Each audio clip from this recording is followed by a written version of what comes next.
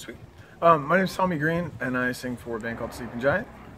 And we have a song that my good friend Eric Gregson wrote, and the band put together called Tithemi. Tithemi is actually the name of the church that Eric pastors, and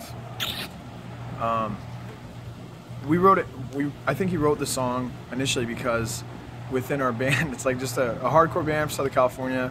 And we have a lot of like songs and just yelling and screaming and jumping around and kids are moshing and stuff. But within our band, we've always wanted to create kind of a sound of maybe worship or like high praise music that would make sense maybe to people that really love God a lot and have never heard music like ours before.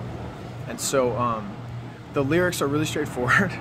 And they're just about the lordship of Jesus. And for us, it's like a declaration that fear and sickness and pain, what you can see with your eyes, the natural world, the elements, they're actually not the Lord of all.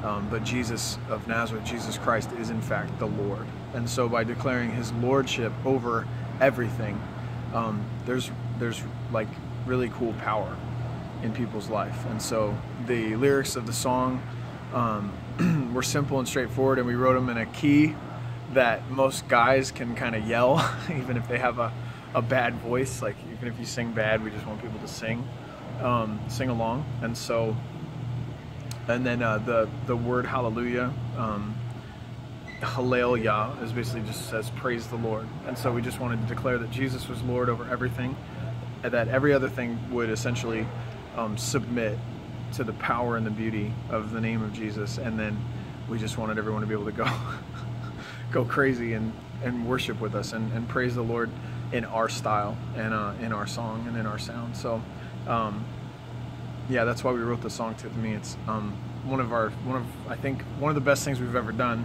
And it's had a huge impact on a lot of people all over the place. So thank you. All right.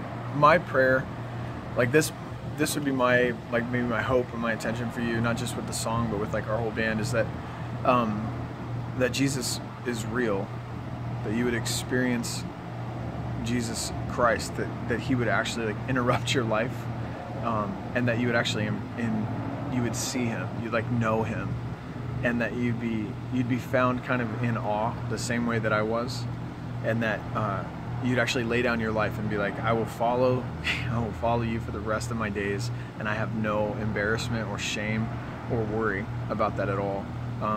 My prayer for the song and for the band and for everything is just that I'm gonna love him, and I'm gonna love him as loud as I can, and I will continue to be about my devotion to Jesus, even if it's unpopular, even if it makes me look like a nerd. And so my prayer for you, if you're watching this, is just that you'd really understand that like you have nothing to be ashamed of if you're living your life for the love that God has for you. Nothing to be ashamed of if you want to follow Jesus. He's better than everything. And I guess in closing, I would just say that you can lay down your life for love. You can lay down your life for unconditional love, which is like really only found in God. And you're gonna get back way more than you ever expected. But my prayer for you is just that you would lose yourself in this amazing thing, and that you'd be found in Jesus forever. So